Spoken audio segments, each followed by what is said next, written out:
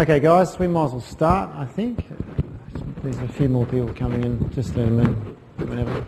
My name is Tim Keeley. I'll be presenting patello-femoral pain today. Hands up you who were in my lecture just this morning. Okay, cool. Same sort of format this afternoon. It'll look sort of familiar with different pictures, different words. But we're going to go through, again, getting you guys understanding what patello-femoral pain is, what it means, what it does to your clients, how to rehab, how to keep in their program, how to keep them better, and how to basically get it right. Anyone in the class today that has patellofemoral pain? Okay, great. Out of you people, have you got pain when you go on one leg and squat? Have you got that sort of, anyone got anything like that? Yeah?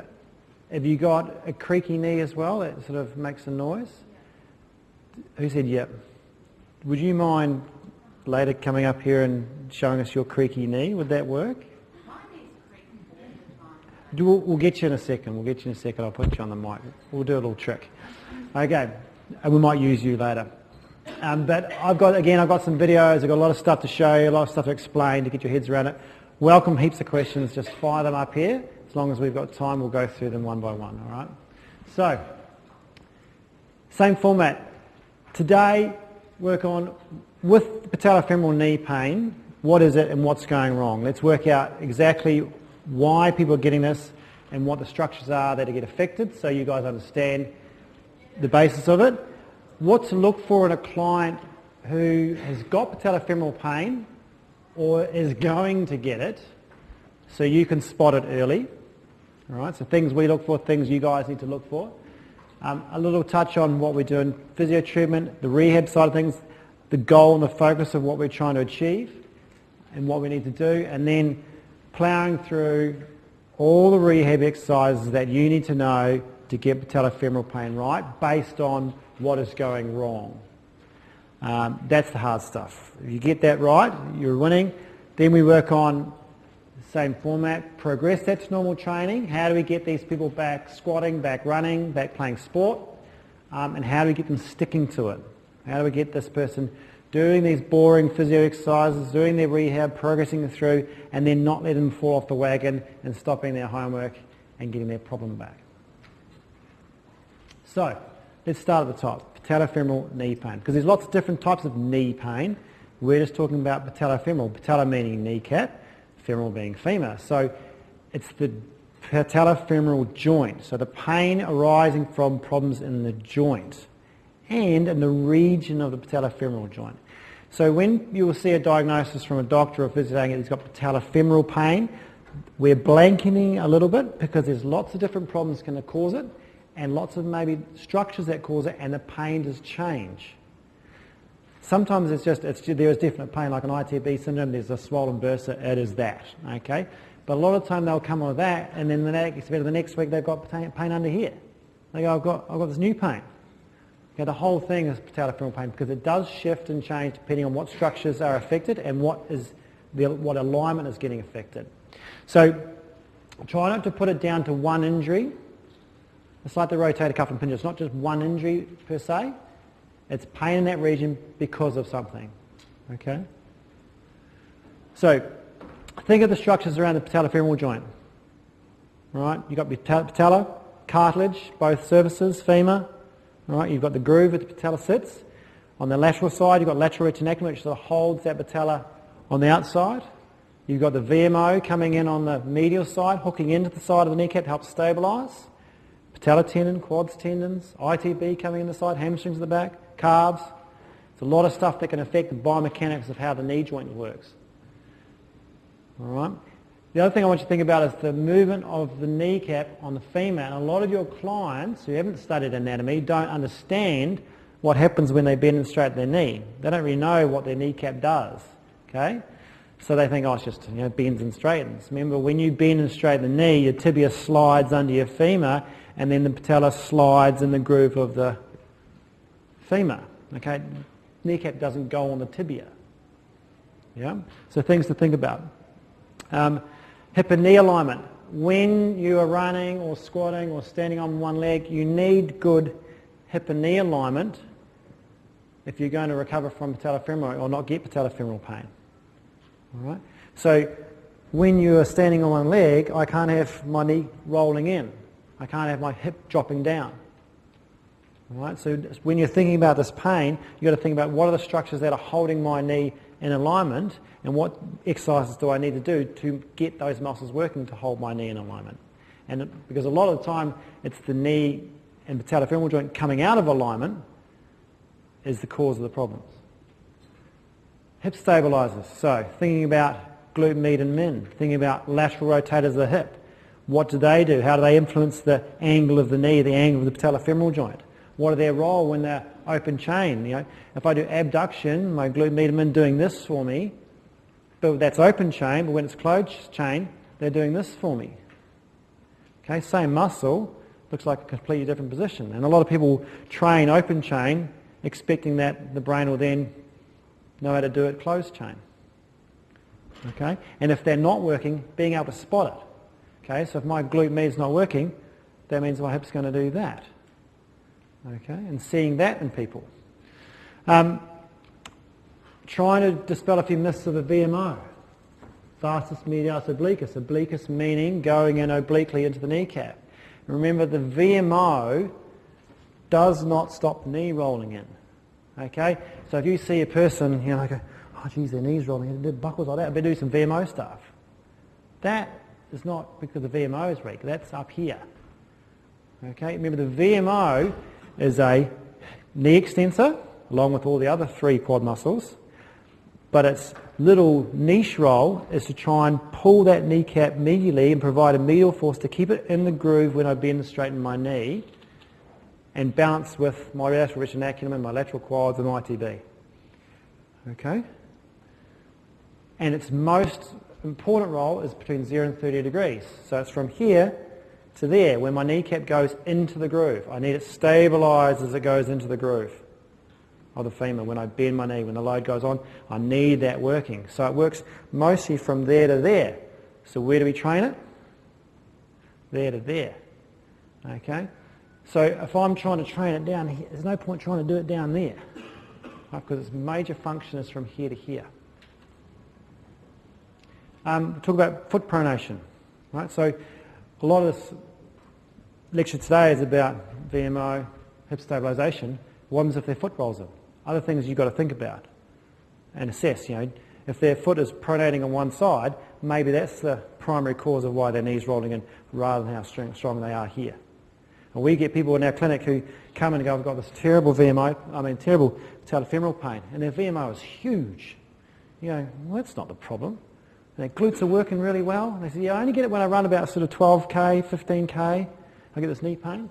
And they pronate on one leg. So everything else is working perfect, apart from that. So there's other things to think about, not just muscle control or muscle stability. So the kneecap needs to sit in the groove, bottom line. Okay, if it's sitting out of the groove, or it's pulled one way, even by a few millimetres, 4 or 5 millimetres, it's enough to cause problems. So we need that balance. We need to keep that balance, and sometimes it's very, very hard. So you've got to think, patellofemoral pain is coming from positional fault of the patellofemoral joint. Don't just think, oh, it's the kneecap's gone laterally. Okay, it can be the femur's gone medially. Rotate in. Okay, don't just think it's the kneecap's fault. It's the joint's fault. All right, it's what's happening with the joint, and you've got to work out which structure is causing what's rolling in. All right. And it's the effect on their structures. So is it the fat pad that's getting impinged when I straighten my knee? Is it the bursas around the ITB, bursas sitting under the kneecap, the infrapatellar bursas? Is it my patellar tendon is getting loaded on an angle and I'm getting a patellar tendonitis? Right? Is it my cartilage getting worn away on one side because I'm just doing too much loading on the lateral side? Is it getting too weak on the medial side because I'm not loading it? All those sort of things. And you know, is it soft tissue? Is it ITB work? Is it ITB problems? Is it the plica, the thickening of the tissue on the outside? Is it just cartilage pain I'm getting, or bone pain that I'm getting? Okay, let's have a look at a video. I want to show you, just so what I've just talked about sort of resonates with you about what's happening with the patellar groove. So, there's your knee. Now, all anatomy videos, like a few on the last ones, they're not quite perfect. So when you see the VMO on this, it'll look like a tendon. If you look at your VMOs, if you've got good VMOs, if you look at your VMO, the muscle goes right into there. Okay, so there's a muscle blends into the tendon. So my muscle, that is not tendon, that's muscle. Okay, so the muscle blends into a very short tendon right into the bone. Okay, on this one you'll see sort of a very long tendon, which is a poor representation. It's the best video I could find, I'm sorry. And I searched a lot. So, what happens is when you bend your knee, this is what you've got to explain to patients. See how that patella moves down into the groove. If that patella is sitting wrong, it's going to cause positional fault, and you overload that, it's going to cause problems.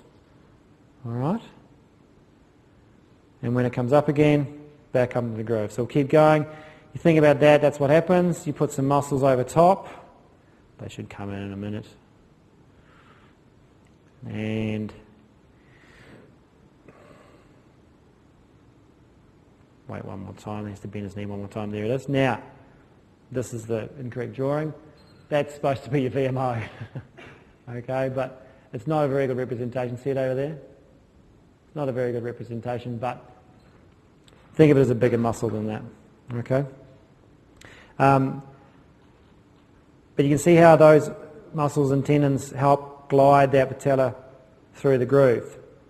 So again, what are those? It's the muscle systems that are affecting what that kneecap does. But it also, if they're working fine, but I move the femur underneath, because it's a joint that can slip and slide, we can all move our kneecap left and right. Okay, so if my kneecap's sitting out and I do that, it's going to ride up incorrectly. Okay, that might be a muscle fault.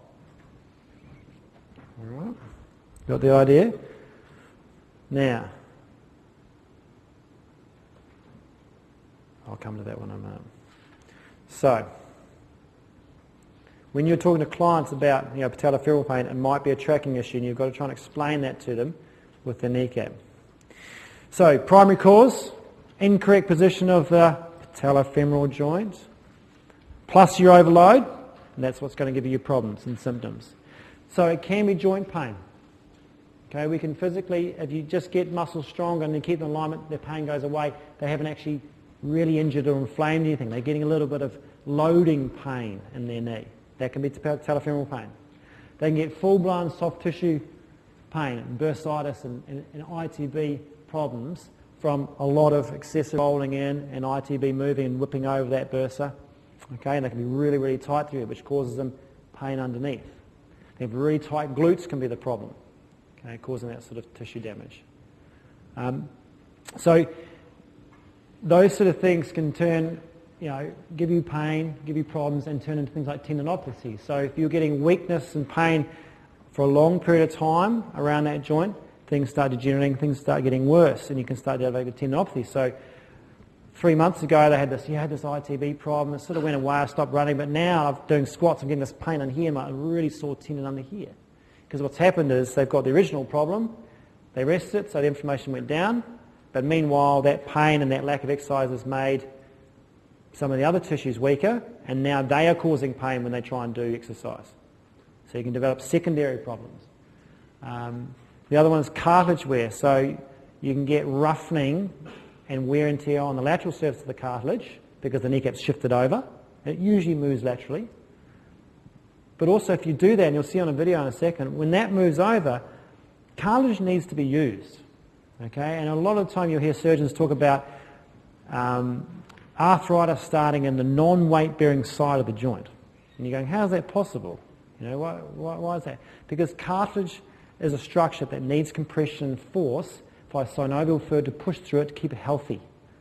Okay? If you're not keeping those cartilage surfaces pushed together and that fluid squeezed in between them, okay, they get malnutrition and they start softening, and then you start losing their structure, and that's how you start getting arthritis.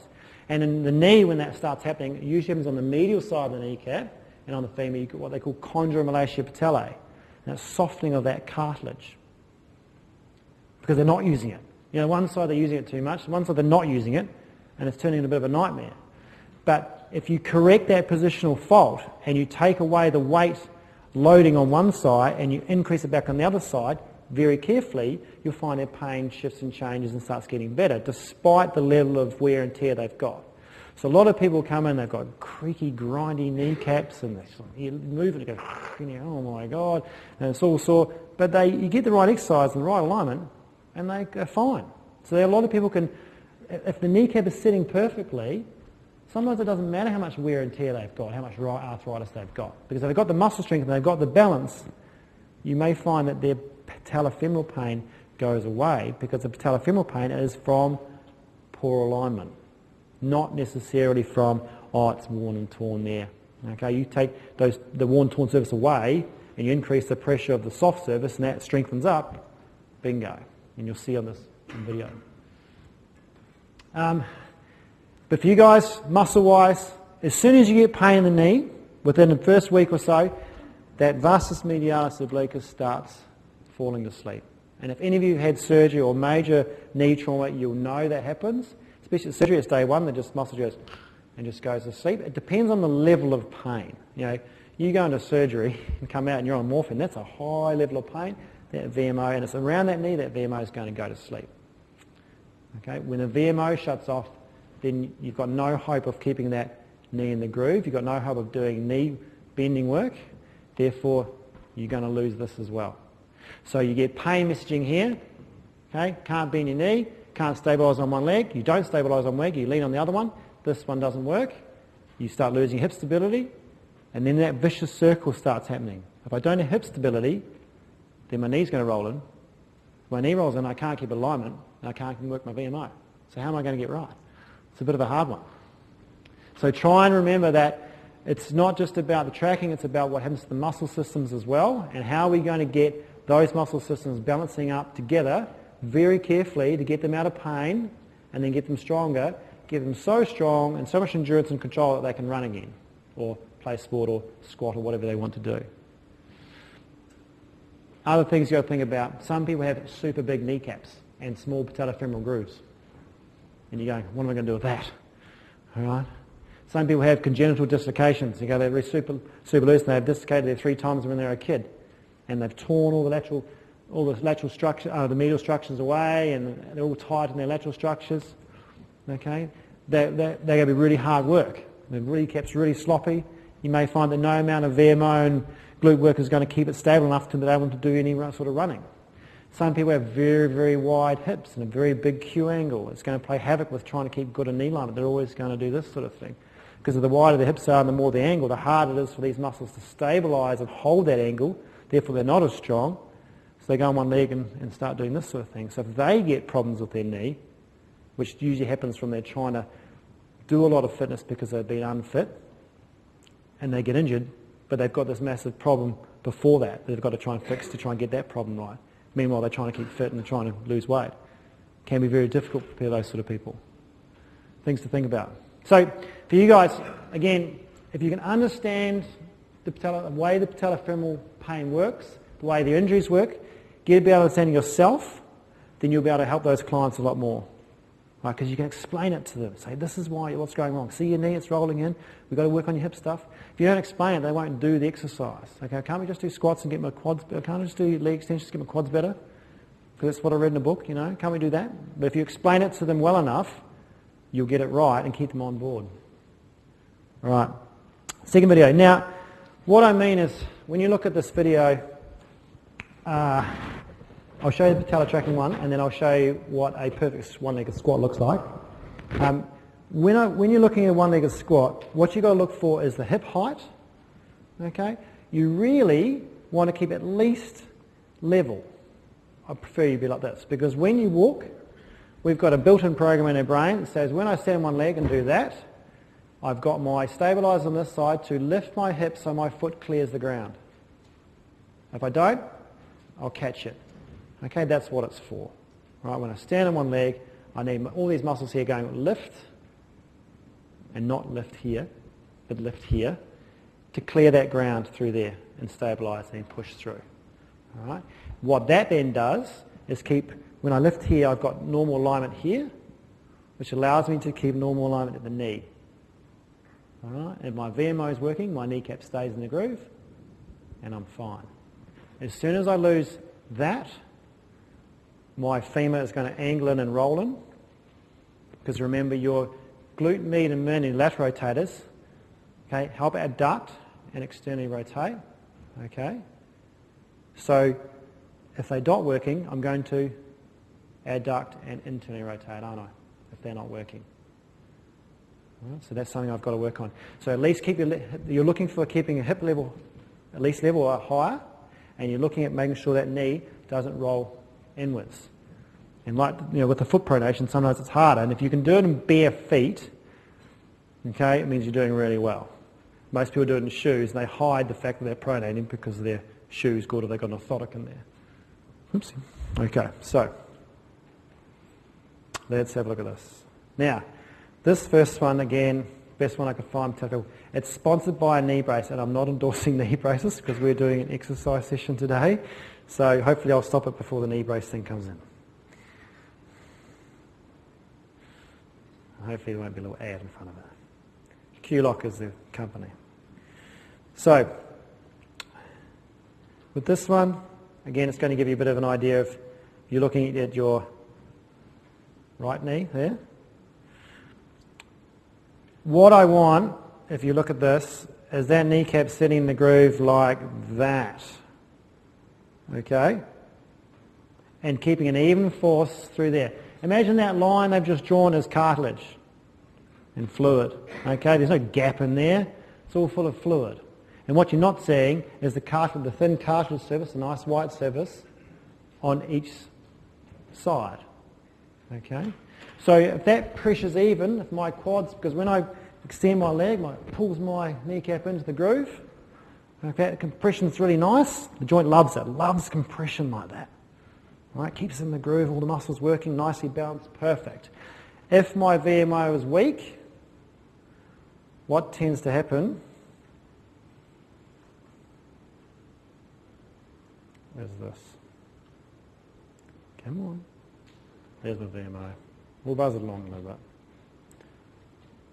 If my VMO is weak, it can do two things. Lateral glide and lateral tilt. And you can see this on people, and you can feel it on some people. They can get your finger right underneath that medial side, and you can't even get it on the lateral side. And you can see it's just sitting like this. Okay? Because the structures on one side are so tight, and the structures on one side are so weak. Now you can imagine what's going to happen if I put all the force that I need to do that through one area. Yeah? It's going to load up this area here on the outside here. All right? And this area is not getting used as much. All right? All my force is wrong. My alignment of my patellofemoral is wrong. So whether it's a tilt, lateral glide, whether the femur's moved inwards because I've rolled inwards. So if you think, this is my knee, if my structures are tight and pulls my kneecap outwards and this is weak, it lets it go. That's fine. But if I can have a pretty good VMO, but if I roll inwards, my lateral structures are going to angle that way. And my force line is here. Okay, going through there. So I might have a great VMO, but if I've got weak buttock here because I've had back pain before or hip surgery, then I can still get patellofemoral pain with a good VMO. Because it's not all about the VMO. This is just an indication. So imagine you've got a weak VMO, it shifts. This is very much a medical diagram of it. It does that, just to give you sort of an idea of what I mean.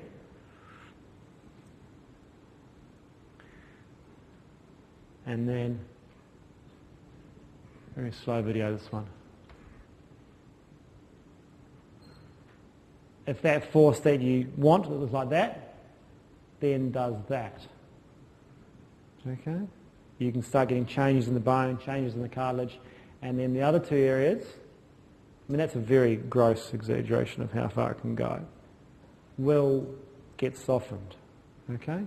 Which gives you secondary problems, and creaking and groaning and cracking and all that sort of thing. Okay?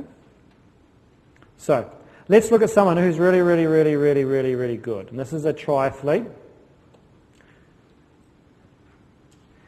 And I got this from the Gate guys, who are really good. Now, what he's going to do, you can see the VMO on that person. That's pretty awesome, right? Do you want to give us some lights again? Just a little bit off? Just so I can see that.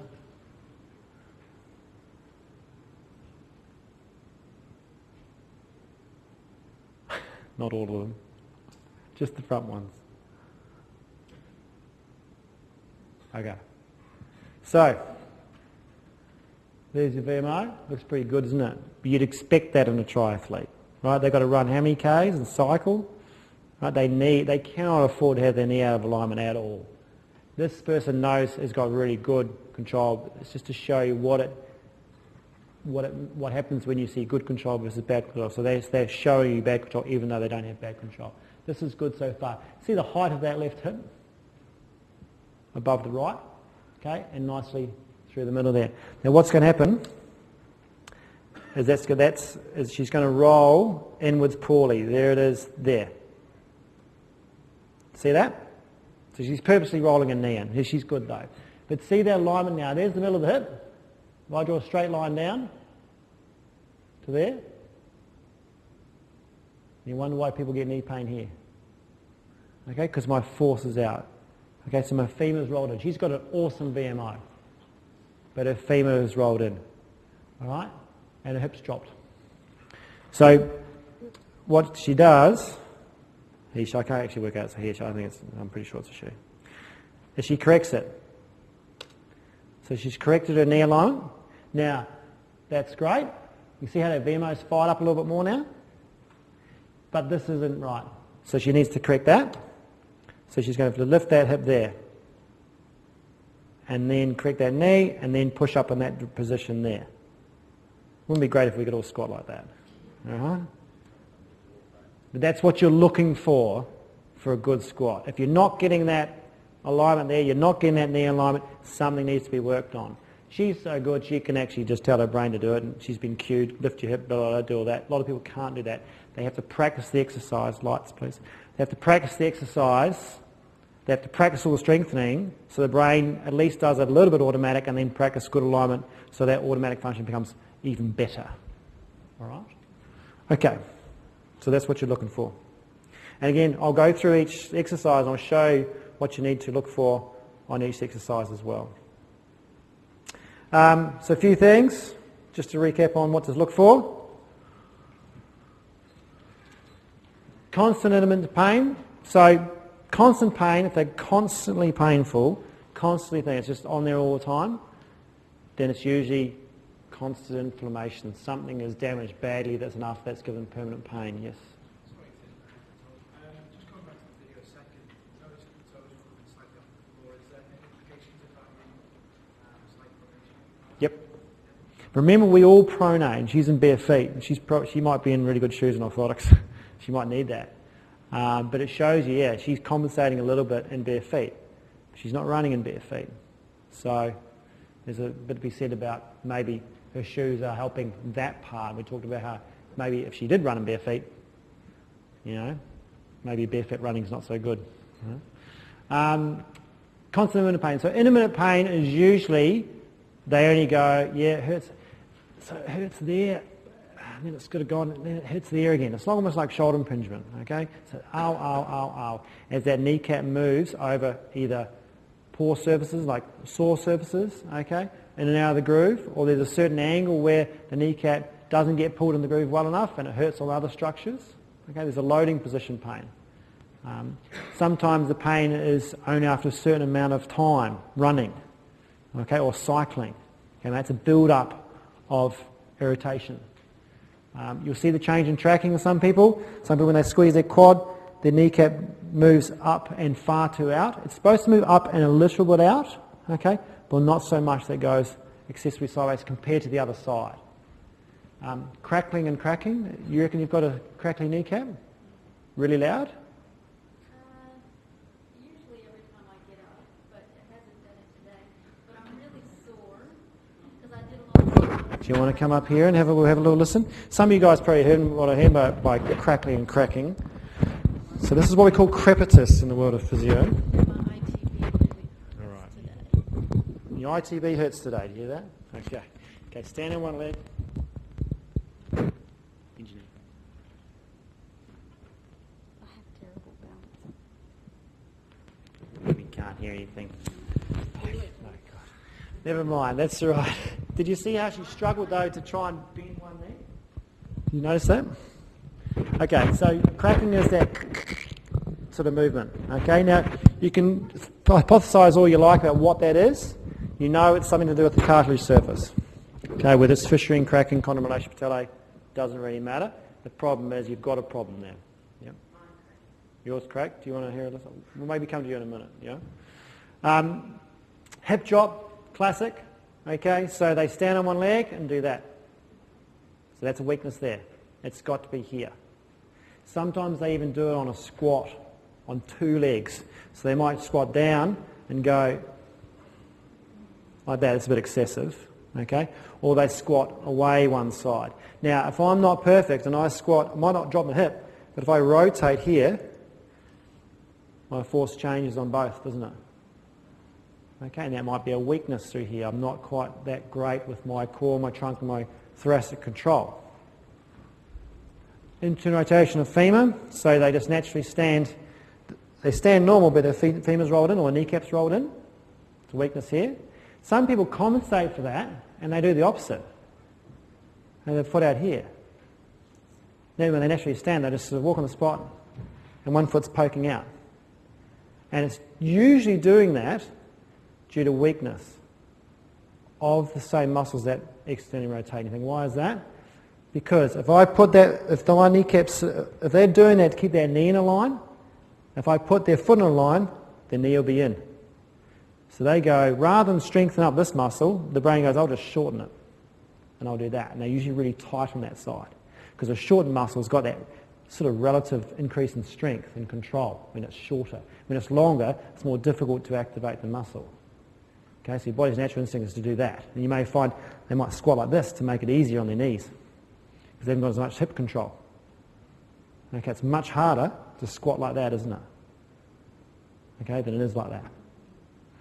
Right, because you have to use your gluteal stabilizers and your lateral hip stabilizers in a mid-range position, which is harder than a shortened range position. The ITB will be tight, their glutes will be tight, their quads will be tight on that leg. Yeah? And sometimes we get people in, they've got a little bit of pain here, a little bit of pain here. We can't find anything wrong with them, but they're tight in their ITB, tight in their quads, and tight in their glutes. And they stretch them out, and the pain goes away. You know, is that pain just from, it's mechanical pain. So again, patello-femoral pain, they may not be physically tissue damaged enough to cause them any inflammation or anything like that, but they've still got pain. And that leads to VMO weakness and hip stabilisation weakness. But if you catch it early and get them stretched out, they might be foam rolling their ITB, loosening their glutes off, get the same as the other side, then they come right. But why is it tight? Maybe it is because they've got a weakness underlying there. So you get rid of the tightness, and then really when you test them, actually you are weak there and there, because they usually do the stretching for a bit. They feel great, feels good, stop the stretching because that fixed it, and then it slowly creeps back again. And it's getting tighter, usually due to weakness. Right? Maybe it's their non-dominant side. They're so good with their brain over the years since they were 3, learning how to kick a ball and stand on one leg and that sort of thing. Just like left and right-handed, people are left and right-footed. We're just not as different on left and right foot, because we use them all the time, weight bearing and doing lots of stuff. So the difference is less than hands. Okay? But it's the same mentality as trying to throw a ball with your weak hand. It's just impossible, right? And when if you kick with the other foot, it's like, can't kick with that foot. I can kick, but I'm not as good. So if you think about all the problems and all the muscle control issues and all the strength that involves in not being able to kick a ball, then what happens when you go running? And left and right foot. And you expect to be exactly the same. You're not going to be exactly the same. And this is where these problems come back. Now, is it just because they're just genetically like that and we're all humans, we've got left and right sides? Okay, well, if we do, and we're going to do something bilateral, then we need to make sure we're strengthening up one side. Okay, to keep that nice little evenness. And the thing is, again, I'll come to it later, people ask about how long do I need to do these exercises for? Why do I have to keep doing them forever? And I say, well, it's like, if I teach you, if you're a tennis player and I teach you how to, say you're a right-hand tennis player and you're so good at it, right? I teach you for a year how to become a tennis player in your left hand, but you're a tennis player in your right hand for 30 years. And I teach you for a year in your left hand and you are absolutely as perfectly left as you are after that year. You're so good. If you stop for a year and you go back to tennis, which one's going to be better? Right. So you stop fitness, you stop exercising for that period of time, what's going to be better? The right. because your pathways are set, well, apart from if you talk to the neuroplastic people, but most of them are set, and so you lose, you don't learn, you keep everything in that memory bank. Okay, you can't rewire yourself completely. You still rely on something that's been wired forever, and sometimes that's the major problem you guys will face, is keeping those people on board if their injury happened from being left or right-handed or left or right-footed. So, we've gone through that one. Physio treatment. What are we going to do with these people? Well, first thing, if you get people that you see hip dropping, they've got pain in their knee, they've got malalignment of their kneecap, you can't because their foot's pronating, they've got big difference left and right, you think they've got a bit of injury, get it assessed, work out what the problem is. Is their foot, do they need orthotics? Okay, do they need lots of glute stretching or glute exercise? Is their VMO absolutely fine? Okay, get a physio assessing that and working with you guys, and if you're a physio out there, working with the personal trainer to try and make sure that that rehab goes all the way through from start to finish. Sorry, Tim, you mentioned orthotics there. So are you very much an orthotic to just deload the problem and then re-strengthen it, or orthotics for a long-term solution? Most of the time people who need orthotics stay in them. Yep. So think about orthotics. Okay, you say you've got problems left and right, and your glutes and your VMO, you've got probably weak on one side, and you're strengthening up because of a deficit. Okay. Now, if you've got pronation that's permanent on one side, you're not really going to change that much. If you just put an orthotic in for a little bit and take it out, that's like stopping doing exercises for it. So, and you can do all the arch lifting and all that stuff you like, but when you want to run 21 Ks, you need something to control that if you're pronating that much that it causes knee pain. So we do a lot of stuff for physio, as you guys probably know. The big thing that I think that you'll find when you get a good physio, working with the trainer, is the advice that the physio will give about the injury to keep that person on board, to do their exercises for long enough and to progress them for long enough to get back training and then keeping their program to get it 100%. And like I said this morning, there's a lot of people will find that they'll do their exercises, see a physio, calms it down, yes, feeling good, when can I run again? And the physio, you need pain, you try running. But they haven't tested them out and put them through their paces and seeing how strong they can get and all that sort of thing and fix the problem. Right? So they have about 3 or 4 weeks off running or whatever sport they're doing, the pain goes away, and they go back to running, they stop the physio, or they go back to their squats or whatever they're doing, the pain comes back. And then they go, physio didn't really work, did it? The pain's back. It's just they didn't give it enough exercise or didn't stay on board for long enough, they didn't do enough sessions, whatever they didn't do to make sure that, and they didn't carry it through when they're running. You can't do rehab and then expect to go sport and running without keeping your rehab going. Your rehab's just got you out of pain. You haven't even tested it yet. So your job is to make sure that take these people and get them through their rehab and keep it in their program and progress. Okay, now you're going to do a little bit of sport, now you're going to be 2Ks running, you're going to do a bit of leg press, we're doing all this sort of thing, and keeping that rehab in that program all the way through until they are doing exactly 100%. And then try and work out how much you need to keep in there to keep them at that level and stop them dropping down. Otherwise, again, they're going to say those rehab exercises didn't work because I felt good, but now the pain's back. Well, did you stop doing the exercises? Yeah, but I thought I'd need to do them because I was out of the pain. So it's their perception of what the exercises do for them and how long they need to do them for. And that's a communication thing with us. We need to address that and we need to be confident that this is what you've got to do and I want you to do it for this amount of time and trust me, it's going to work, otherwise you'll be back in here. So we need to restore the hip stabilisers a week or the controllers week, we need to get that back. We need to get back the patellofemoral joint on, we need to get that knee working in a vertical plane. Okay, it's a hinge joint. There is rotation in it because there's a bit of give when you're doing this sort of thing. Of course there is. But when you're doing running or squats, you want to be in alignment because if squats is load, running is load from the ground up. Okay, you can't afford to have that knee rolling in like this for 3,000 times. Basketball's fine, unless you're Kobe Bryant the other day. Okay, but you don't want to be doing heavy loaded positions with one leg going in. Okay, so you've got to correct that alignment. We've got to build their strength, build their endurance. You start with the boring physio exercises, you get them on board, you show them to get them out of pain, and then you progress them. And you put not just weight on, you put difficulty on. Okay?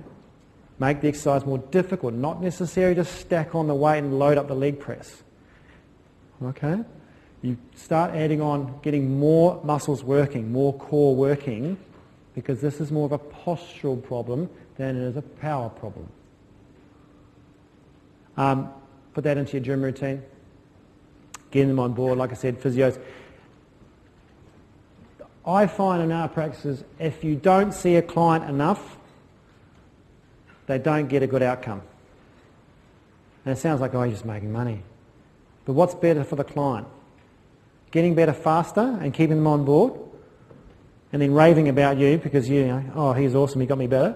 Or you're not confident enough to treat them enough times to get them better fast enough so they believe in you. And then what happens is they go, oh, I'm not really better yet, it's not really working, no, he's no good. Because you're only seeing him once a week. You can't get better once a week. Okay? So make sure they're having enough personal training sessions and enough physio sessions to get this problem sorted quick enough, because people haven't got time to wait 6 months to get better. They want to get better now.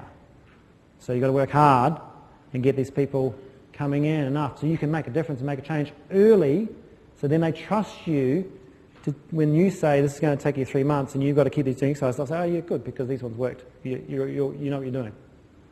Right?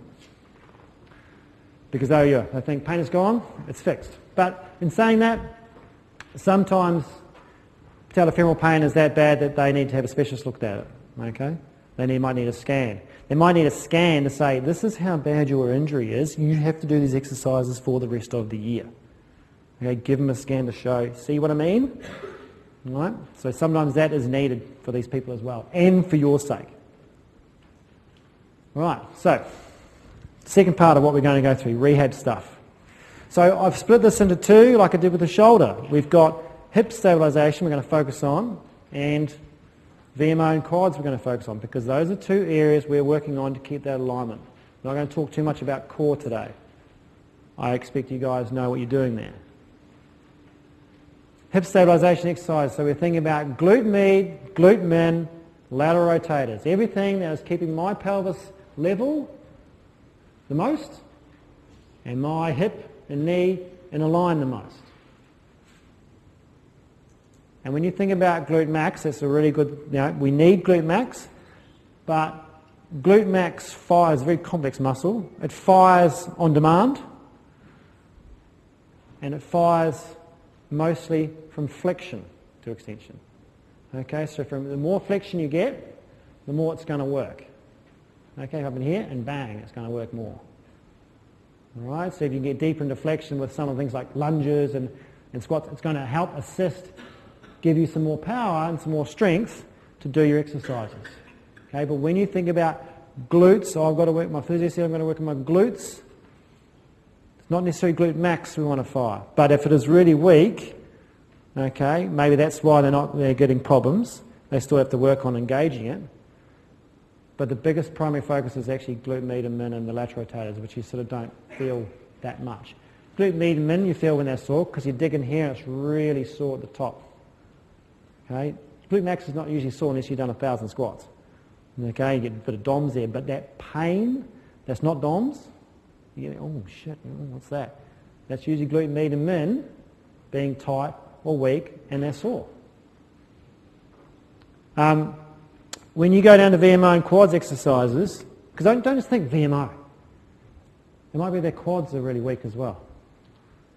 Okay? You just got to know what the VMO role is. Closed chain versus open chain. We try and stay closed chain for as long as we can before we go open chain. Remember, closed meaning for foot, my foot is planted, my body moves relative to my foot. Open chain, my foot moves relative to my body. This gets a lot more stabilisation going. This requires stabilisation. Okay, so once you've got your stabilisation, then you move to open chain, because open chain is part of daily life and it's a lot of very functional activity, especially when you're playing sport and running. And you'll find that some of these exercises, every time you're doing hip stability work, you're firing VMO. All right? So you're actually working on VMO stuff. So you've got to be sometimes a little bit careful about how much load you're putting through the knee if it's really sore to try and do hip stuff. And the way it works, when we're because we're weight bearing, there's minimal need to do, I must work on my VMO or isolate it. Okay, it's more about trying to get integrated with hip stabilisation, the brain, the motor control is a better outcome scenario for you. So don't try and think I've just got to do leg extensions. I have got leg extensions in there, and I'll show you why later. Isometric, isokinetic. Remember, isometric is a lot easier to start with. Okay, and build up some endurance and get the muscle firing, and then move to isokinetic. So think closed chain, isometric, moving to isokinetic, open chain, isokinetic meaning moving. All right, got to work with your knee. You've got to work like the shoulder in the pain-free range. If you're creating your injury pain, you're creating negative messaging going up. It's going to affect the ability for the brain to run that program of squatting or knee alignment, what it's trying to do effectively. So you can't push through the pain. Remember, injury pain is different to pain from, I'm doing heavy squats, it's really burning in my quads. Okay, good pain, you know. So make sure you're training pain-free range. If they have squatting and they're doing, it hurts there, well, don't go down there. Only work in the range they got. Well, it feels like I'm not doing anything. Well, you're doing something. You know, you can't expect to get better if you go into that pain all the time, because it just doesn't work. I haven't seen anyone that goes through pain and gets better with this sort of thing. Reps and sets, same sort of thing. Rehab, 4 sets on the weak side, 15 reps when you're doing isokinetic, 2 sets on the good side, every day. All right. When you're doing isometric, 10-second holds, 10 reps. If you can do 2 sets of that, great. Some people don't have enough time.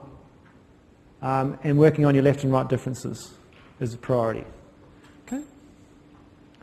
Right, here we go. So, in order, what you should be trying to work on is this.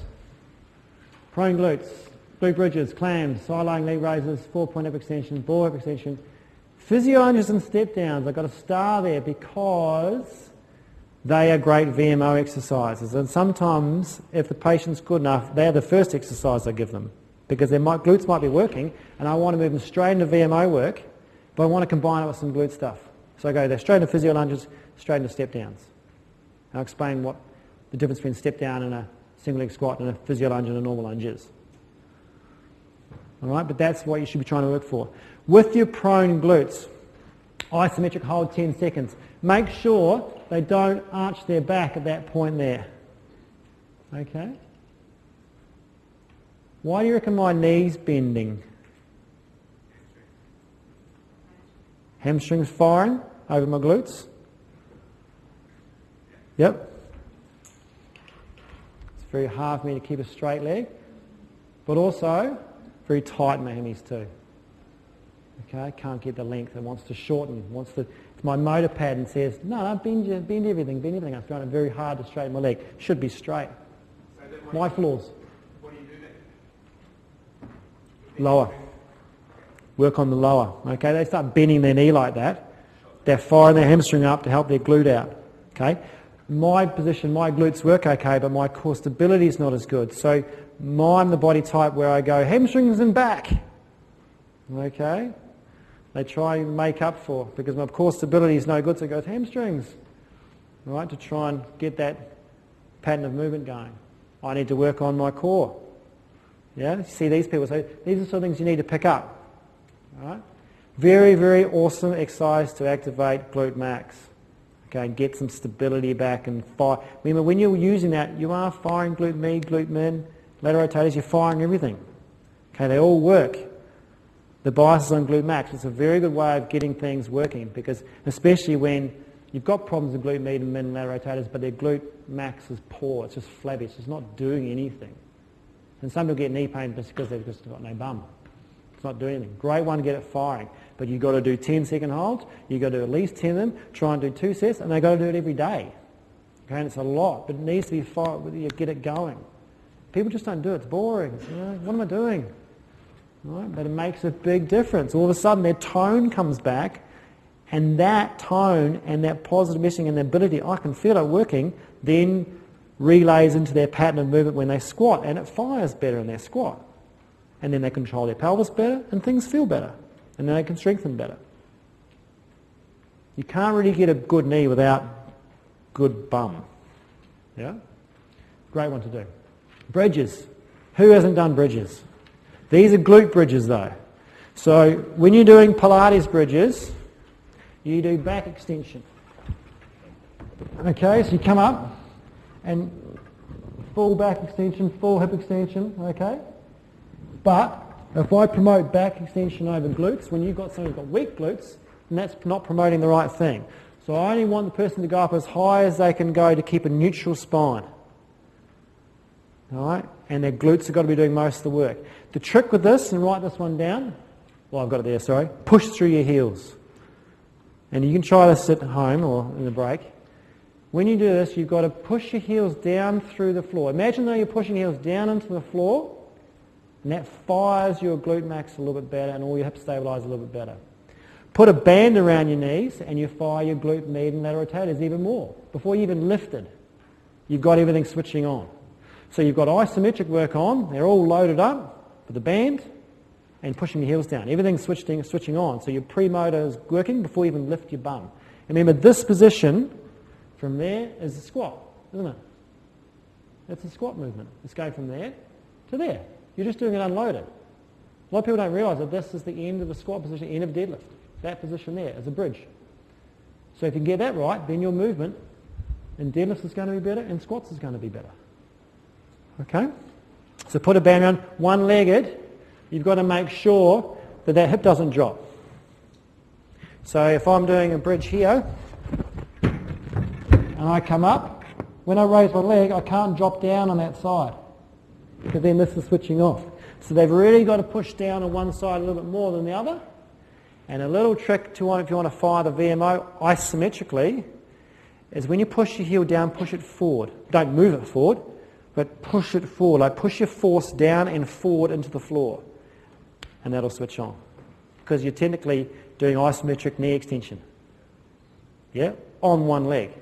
Which means you'll get one side working, which is the side you want. If you're on two legs, you don't really feel the difference because you're stabilised through the pelvis into the other leg. If you take one leg away, all you've got is that one side. Some people can't go to one-legged bridges because they just don't have the control. They cannot keep their hips stable. They stay on two-legged bridges. And what they do is then you take off maybe 40% load off one side. Put it, more on 60% on this side, then 80% in 20, and then 90% in 10, and then finally lift it off. Yep. Awesome exercise. So underutilised, that one. So underutilised. Clams, classic. Yeah? But, again, it's about the cueing. You're not allowed to let that hip roll. What you've got to try and do is push those heels together.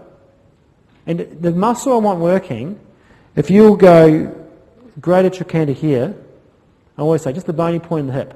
Everyone's got a bony point in their hip. And you go right behind it into the soft part, the dip there, before your glute max almost. Right there is where you want to be firing. Now, when you push your heels, so if you say push your heels together, squeeze your bum, where your thumb is, they'll usually get something. Then you've got to cue them, don't just lift your knee. I want you to use that, squeeze that muscle and use that muscle to lift your knee.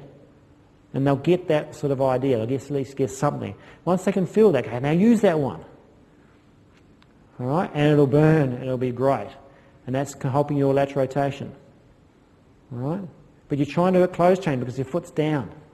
You get better activation with that. Put a band on. One band, double band. All right? Awesome exercise. Great prepping exercises. We talk about how am I going to get them doing these exercises long term in my gym program. Say, okay, warm up, we're going to do some clams before you do some squats. Pretty easy, right? Rather than getting them just on a bike. Get them doing their rehab as their warm up. Sorry, Tim. Yes? Just ask a quick question. In doing the clam with the feet off the ground. That's the progression, yeah? Pilates progressions, yep. So Even harder, yeah. And a lot of the time, these things, I don't know if you've even done Pilates, but it's hard. And sometimes it's harder than what their level is. And a lot of people go to Pilates too injured, So you've got to make sure that they're ready for it. But Pilates is an awesome way to keep rehab in their gym program. Okay, if they could, what we do with a lot of people with back pain is get them up to the level where they can handle Pilates, they're pain-free and they're into it, and they know how to draw on their core, and they stay, go and do a Pilates class once a week, because you know you're going to lose them because they're out of pain. And they haven't got a personal trainer, they need to be in Pilates doing something to keep the same principles going, keeping that motivation going. Again, another Pilates thing, side leg leg raise. Now this is open chain. Okay? Open chain. They have to be good at the closed chain stuff first, really. But this is open chain. For glute med, glute min. Abduction. Make sure they're not rolling backwards and using their TFL. Right? Again, get their thumb in that sore part of their bum and make that muscle work. This is definitely a really good warm-up exercise for when you're doing closed chain work. It's just firing that muscle up. Don't put any load on it. It's just activating, activating, activating, activating. Right? Better to throw this in before all the other hard stuff, all the compound movements. Get that muscle at least alive, get it firing, get it warmed up. Okay, awesome exercise. But don't use it as a form of your primary muscle exercise to fix hip stability. Okay, doing these doesn't fix this. It helps warm it up to get the muscle firing, so then you can do the next exercise and the next exercise and the next exercise. 4-point hip extension. This is now getting a bit more complex because you're involving a lot of core. Okay, they have to keep their lumbar spine in neutral and stable so they can fire their glute max. Okay, and get all those muscles working. Keep their knee in a line. Don't let their knee fall out to the side or anything like that, or fall inwards. Get them to work on how to control that knee so all the muscles are working together to keep that knee in a line. All right? Push your heel up to the ceiling is the trick. And they'll get to the point where the hip flexors are too tight, they want to arch their back. Okay, so don't go beyond that point. All right? Trick is like when they start arching their back, when they push, they start arching, think about it, say, okay, hold a plank. And they go, oh, okay. And they learn how to do that. They compensate a little bit with their obliques, but at least they're not going to that sort of pattern. Okay, so don't get them trying too hard. Definitely add a band on. Once they've got their stability good, or they've already got really good core stability, add that band on, get some resistance going, get that muscle really firing. Because it's quite hard to feel your glute in that range. It's quite hard to get it going unless you really get it firing. So these people who haven't got glutes that are firing very well, it's actually quite difficult. If you've got some sort of resistance to push against, you get a little bit better activation. It's like doing squats with no bar. It's like, you know, but as soon as you put sort of 20 kilos, I'm like, oh yeah, I know what I'm doing now. Yeah, you've got a bit of force to react against. All right? So give that TheraBand a shot. Now, this exercise is just a different form of doing glute bridges. Yep, just a little bit better range. All right? Make sure, and this teaches you how to deadlift at the top and squat top at the top perfectly. You know, these people who you sometimes see they deadlift and they arch their back and then they come up and do that. Right, so this teaches them to get back into neutral. So when I'm going from, I'll show you on here. When I'm going from this position, I'm in extension. Okay, I'm resting, it's fine. What I want you to make sure of is, and when they're here, remember shoulders, weight bearing, head's not, it's just resting. You've got to then push, think about what you did with the glute. Push through your heels. Okay, push forward if you need to a little bit. And then fire your glutes. But at this point, because I'm an extension, I have to bring myself into neutral. Now when I extend, when I come up the top, I'll get to the point where I'm too tight here and I want to extend my back. And on my back, my motor program says back to take over. But I want to say, no. I want to do hip extension. You've really got to tell them to shorten up between their glutes and their hammies and lengthen up in their lower back and shorten up in the front. So they go from long here to short at the back here, and they get really maximal movement here. If they're good enough, one-legged. All right, so they get that stability going on as well. All right, and it's all just firing those glutes up to get through these next two exercises, which are going to be great. You can put a band around their knees. What's that going to do? Glute med, ladder rotators. Getting them in the program. You should remind the brain, when I do hip extension, I want everything working. I don't want to be lazy. Because when you do hip extension on one leg, like that, okay, I don't want to be like this. I don't want to be dropping down. and causing problems. Awesome exercise. If they're at home, get them to do it on a couch. And this exercise bodybuilders use to get massive glutes, so there's something in that. Yeah. Girls love this exercise. Great bum toner. Awesome. Here's your number one. This is my favourite exercise just about out of all exercises that we do. Physio lunges. Not lunges, physio lunges. I don't know if I coined it physio lunges back in the day, but I like to think so. The difference is, you might call it front foot lunges, that's the thing. I call them physio lunges, just the way we do it. Now, things to take home with this are, I want that angle to be forward about 30 degrees. Okay? So, standard lunge. Straight down, straight up. With people with patellofemoral pain on the back knee, they're going to hate that. They're going to go, oh Jesus, can't do that. Now why is that? What do you think that is? What is happening biomechanically the back of my knee when I do that? It's a shearing force going through my knee. Okay, I'm not compressing through my knee when I do that. The other thing too is there's a shearing force going through this knee as well. And there's simply the fact my body weight is not over my kneecap. Okay? And then when I go down like this, okay, it's really hard for here because all the tissues tighten up like that. And if I've got really tight quads, it's going to pull that kneecap into the groove, and if it's not sitting in the groove properly, it's going to hurt. Sometimes people get it going this way and they get, oh geez, that's sore in the front. Right? Because they're doing a shearing force there. And when I bend here, I'm not getting enough glute movement, hip flexion to get my glutes going, or I'm dropping down and I'm not firing my VMO enough. Right? The same rule applies, and people say, how far forward do I go? Can I see how far forward I am?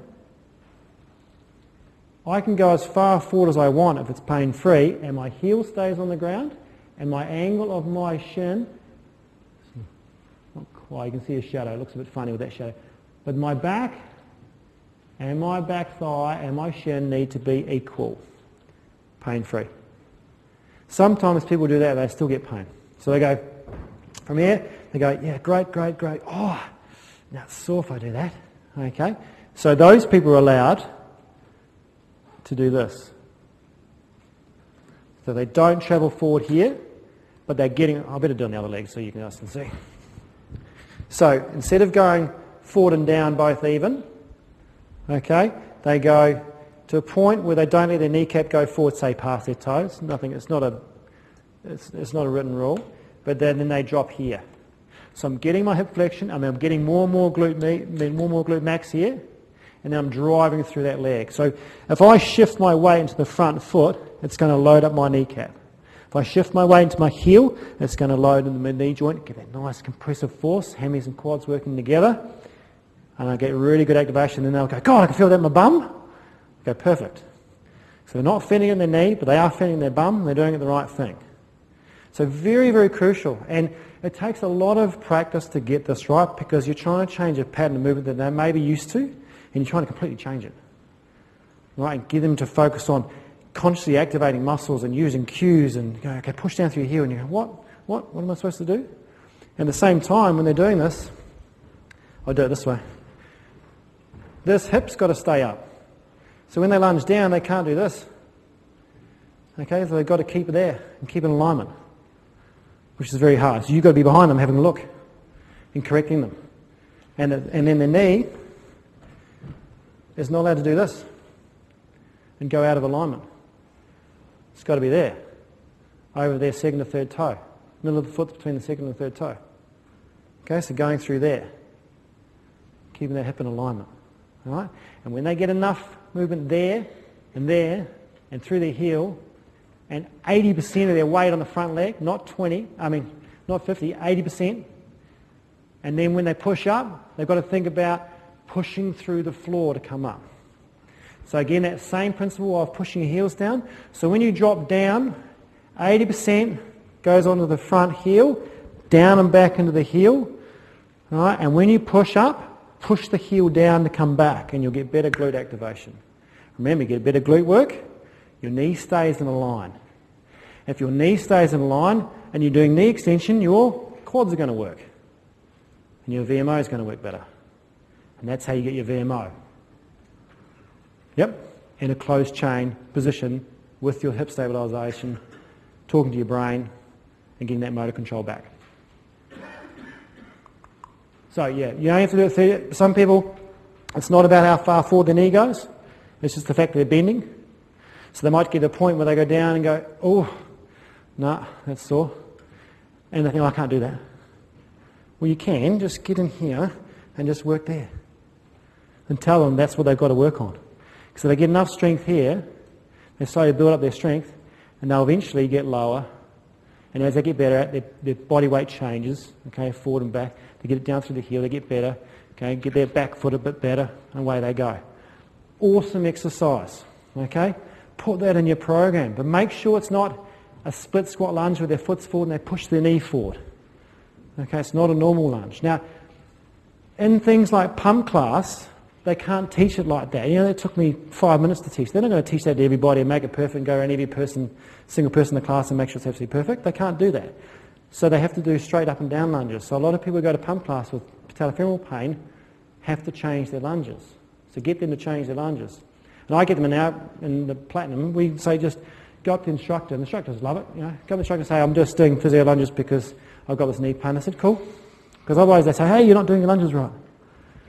Because they've been told to keep it like that. So make sure you explain why you're changing it. All right? Any questions on that? Yes? So is there really a need to go to the other lunge then? What benefit is that you do get everything from what you need? So much education. Oh, I get everyone doing these ones. Yeah.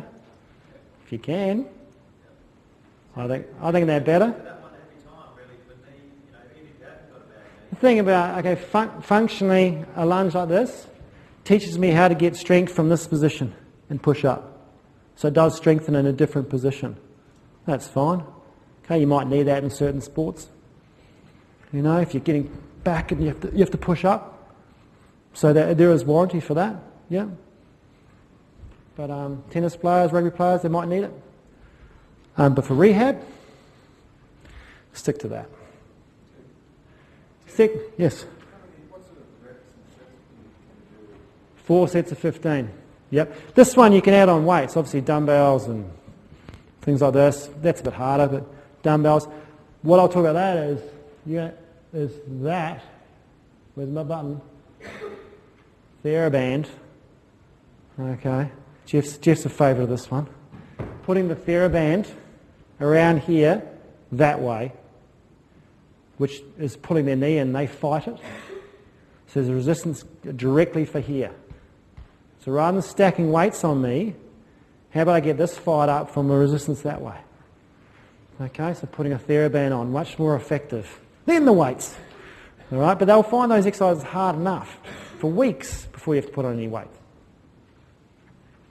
And sometimes it's not about the size, it's about the activation. Second favourite of all time, apart from the one arm, one leg raise I showed this morning. Step downs. Now, this is not a one-legged squat as you probably know it. It's not a pistol squat, okay? It's not a step up, and it's not...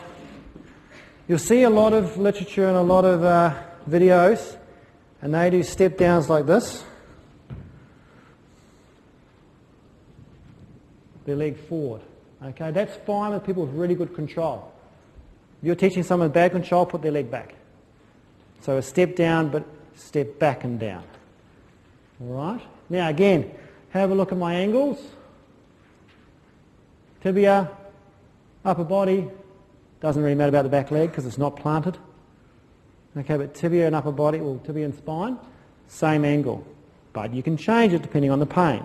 Again, this is like the physio lunge, same sort of principles, but when I stand on one leg, my weight's through my heel more than my toe, so I keep my weight through the mid part of my joint. I've got to make sure my knee doesn't roll in. Now, this is really hard with some people because as soon as they stand on one leg, they do that. They can't keep their knee in line if they drop here, so they've got to hitch up here. But as soon as I go into flexion here, I'm lengthening all these muscles, and the muscles want to switch off, and they start getting the point, and they just roll. So a lot of people will go, yep, I'm good here, and then it goes, does that. Okay, or just rolls in the bottom. Why is it rolling in the bottom? because they're just losing strength the deeper they go. This is why you've been doing all those bridges and that sort of thing, to teach them how to get that position perfect. So when they go on one leg, they've at least got that. Okay? And again, being on one leg will give you way more work here and here. All right? And they can control working on getting that foot in a line and trying to keep this hip in a line, going as far as they can go, far as they can go. When it starts rolling, then driving back up and staying on one leg. It's about endurance. All right? Again, watch that hip chop. You know, I don't want them going down. If they get to this point, then do that. Okay, they have to maintain alignment. Some people, and there's a video on our website of this one to show you the differences. Some people will get to the point where they go, oh, it hurts at that point. So what you might do, and I'll show you this way, is if they get pain past 30 degrees, because that's when it goes in the groove and it hurts. So if they get to the point where they go, no, that hurts. Okay, don't let them bend their knee too much. So they do that. They're still doing knee flexion. They're just not travelling it forward and loading up the patellofemoral joint. Yeah? So you've got to think of what the angle, if you look at the angle of my knee, okay, there's my knee flexion, but also there's the same knee flexion. Okay, it's just different mechanics. More glute activation, but some people can't do that. They get back there and I can't do that because they haven't got the control and the confidence to do that. All right? The other thing you've got to watch too is making sure they don't initiate it with, okay, do a one-legged squat and they go bang. First thing I do is that, because that's what they're used to. That's what they're confident in, is knee, but they don't really know what to do here. So they've got to make sure the knee and hip go together. Okay? Sometimes people go, okay, bang, knee, and then hip. Okay, but by then they've already lost the control because they haven't got the hip control going. Okay, so it's really pedantic, but you have to be with this stuff. And this is the difference between you doing a few step downs, a few lunges and not getting better, and doing them and getting better. Because if you do these poorly or teach them poorly, they'll think they don't work. They hurt. Okay, I'm not doing those. But if you teach them right and teach them at a low level, they really do work. Okay, it's only the people with really, really bad knees that may have to stay away from this for a while. But they should be seeing the physio anyway. They shouldn't, they might be needing acute care. TheraBand. Now that gets really hard. Put a TheraBand on your knee like the lunge. Tie it that way. It'll pull their knee in. Okay, they've got to be really good at that. Then what we get for people who involve change direction in sport, especially with the ACL rehab people, get them on one of these. Okay, doing the same thing. Get their foot in the middle of the BOSU first. Okay, when they stand on this for the first time, they'll do this. And that's their brain neurologically trying to work it out. You just put their foot on the back and get them stabilised. And within a week, they'll be like, okay, that's cool. Then they've got to try and do a step down on that. And then you've got to put a band around it. So rather than putting on weight, just make things more and more and more difficult for your stabilisation, which builds and builds and builds and builds their strength. Yep. Keep it level. Yeah. Some people will try and roll it out to sort of fake a bit of alignment. Okay, try and keep it level. Most people will stand on this and put it sideways. Because if they try and keep it level, their knee rolls in. Yep. All right. Now, VMO quads, the first two for this section are physio lunges and step downs. Okay? So they're one of my favourite because they work both together. Every knee patient comes in our doors, gets these. Sometimes variations of them. Even if they've done them before. We get them making sure they do them absolutely perfect. And they sort of go, oh, actually, I'm not doing them actually that great. This is as hard. Okay, and get them doing it perfect. You can't lose with this stuff. And sometimes that's all it takes is just those two exercises. Some people say, doing these exercises, they're fantastic. I do them every time before a run. I feel great. Right? Sometimes that's all it takes because it does work a lot of things together. It works on a lot of alignment, a lot of postural control. And if they've got good core and things like that, it's just a matter of doing the exercises and getting them correct and getting a few muscles working and all of a sudden their pain goes away. Other people have to work harder. In the gym, change from a normal leg press, which is open chain pushing away, not your hands but your feet, you know the one where you stack all the weights on. Okay, great for when you don't have knee pain, awesome, use it. But when you've got knee pain, you're trying to rehab one leg, you're better to keep it closed chain on a one leg rehab press. Let me go through and I'll show you that picture you've got in your notes. There. That's what I mean by a rehab press. I coined it rehab press. It says leg press on it, but when I say leg press to people, they jump on the other machine. So I mean rehab press. Go and put a sticker on it maybe, rehab press. All right, closed chain. You can see what's closed chain? Body's moving. All right.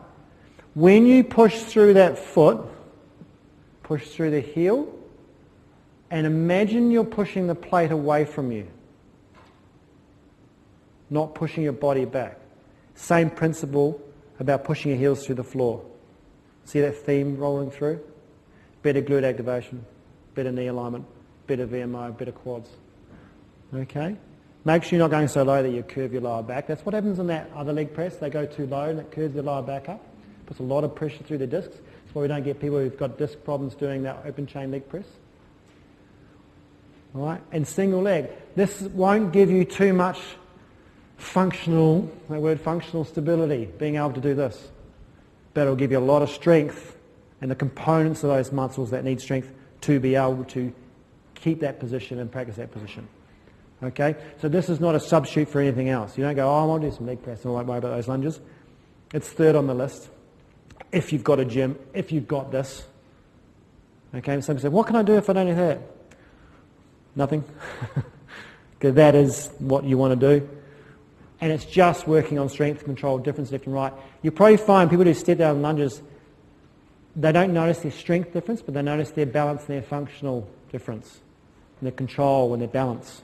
All right? If you get them on this, there's a massive difference in strength, because it's all you need is strength for this, really.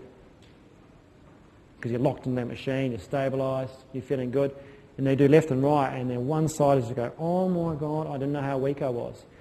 Now, if you weren't working on that, because the physio lunges and the step downs is more activation and endurance and control, not necessarily just straight brute strength, then you're missing out on something. So this is sort of essential in a way.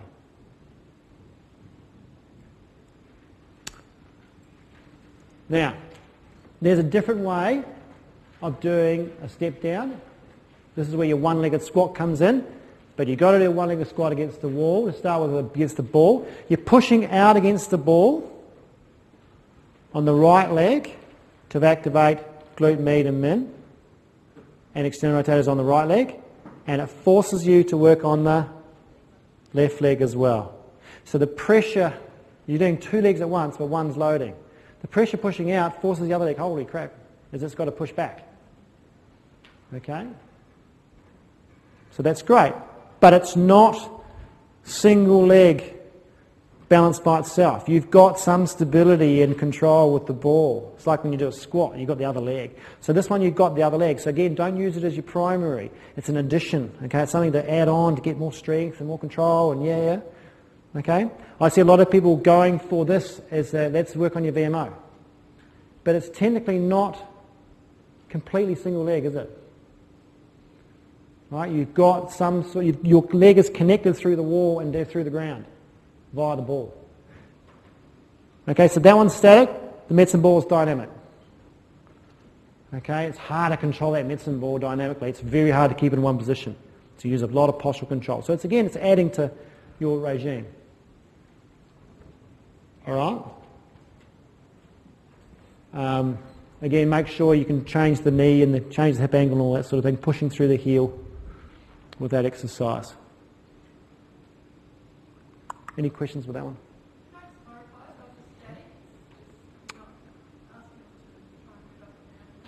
Static, yeah, just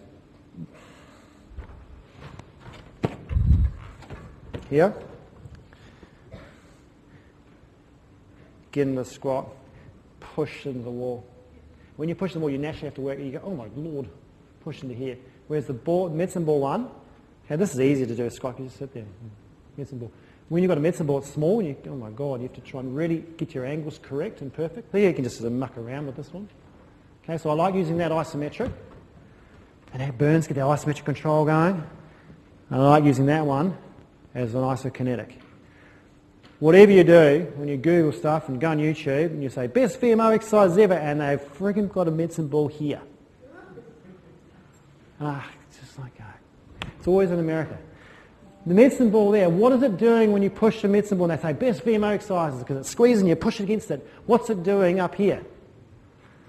If I push in. Yeah, it's switching all these off, right?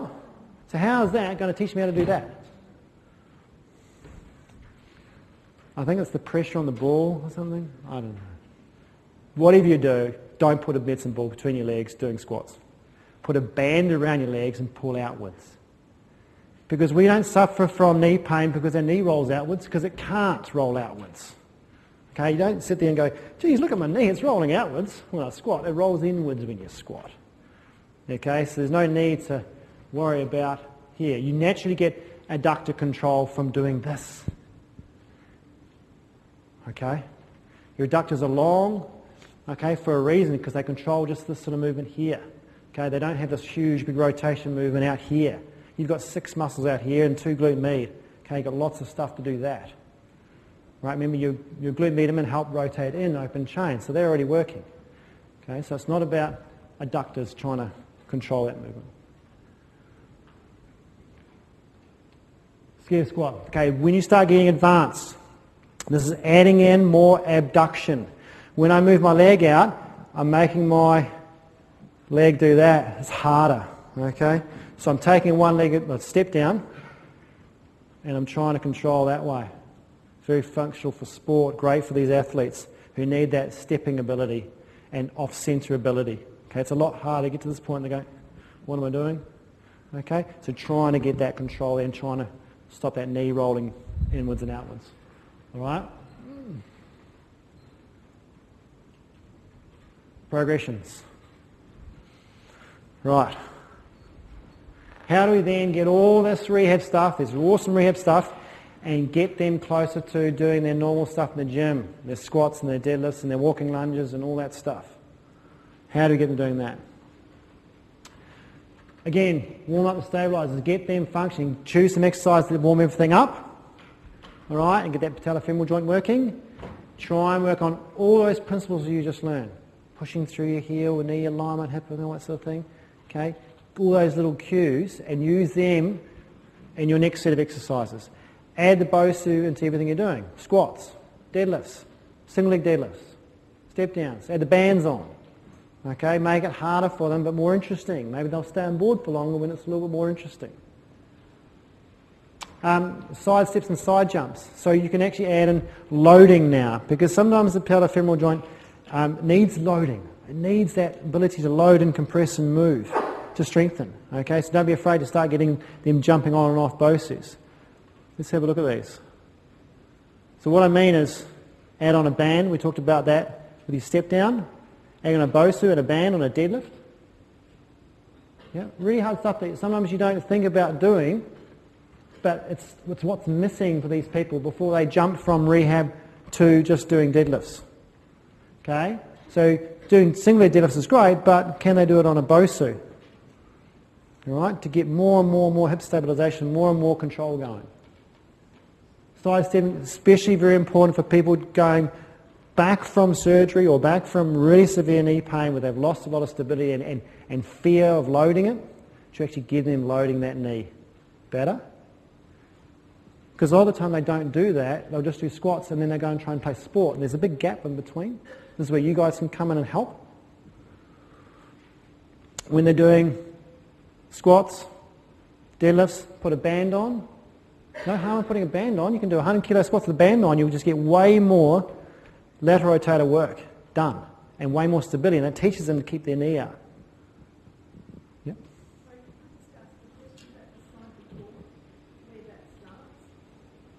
This one, where it starts.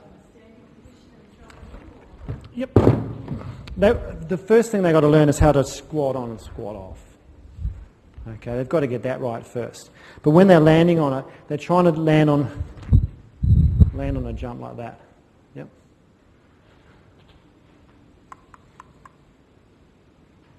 one-legged stuff. You can even use a band when they're at home.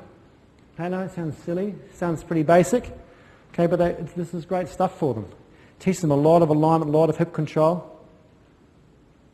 Pistol squats, really hard. That's actually a really hard exercise. They have to have really good glute and quad control. And a lot of people cheat and compensate on this exercise, and they're using it when they're not good enough.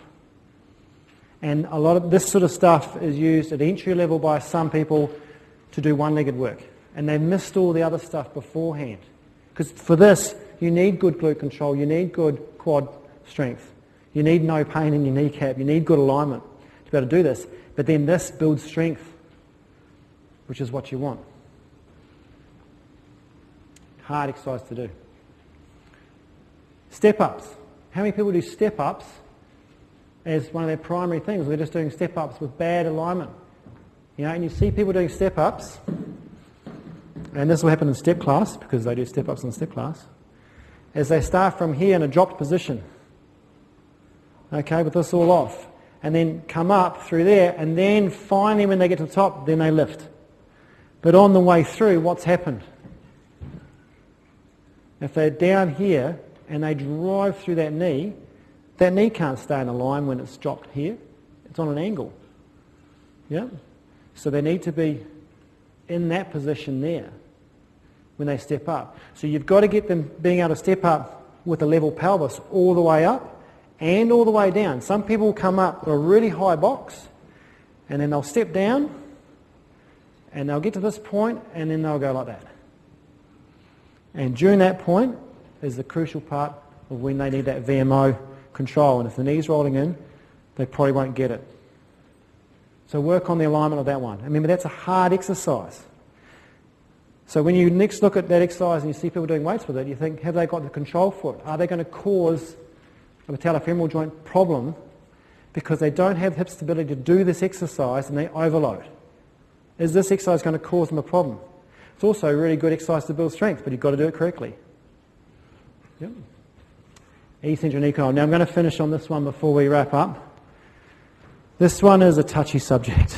Okay, people with really bad patellofemoral joint wear shouldn't really be doing this unless they've got really good alignment. So when the kneecap's back in that nice compressive force, imagine if it's out on the side and I try and get them doing knee extension, it's going to hurt.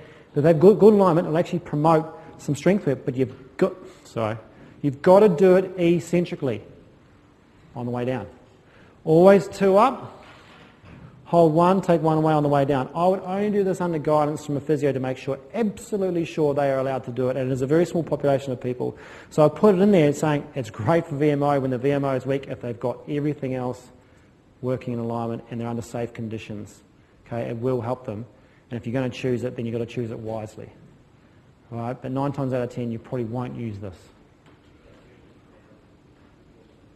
Remember, the VMO is only controlling the kneecap, so turning the foot out is not really going to make a difference for people. Okay? They should have found it with all the other exercises. Yep. Yep.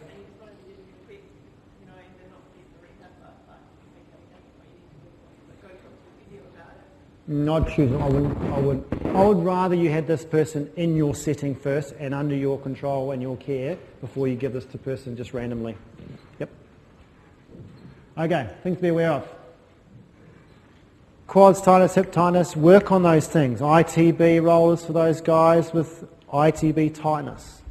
All right, massage, stretching. Sometimes that's all it takes. Like I said, with the shoulder, you just might find that all you need to do is loosen up that ITB, stretch their quads out, stretch the glutes out, and their pain goes away.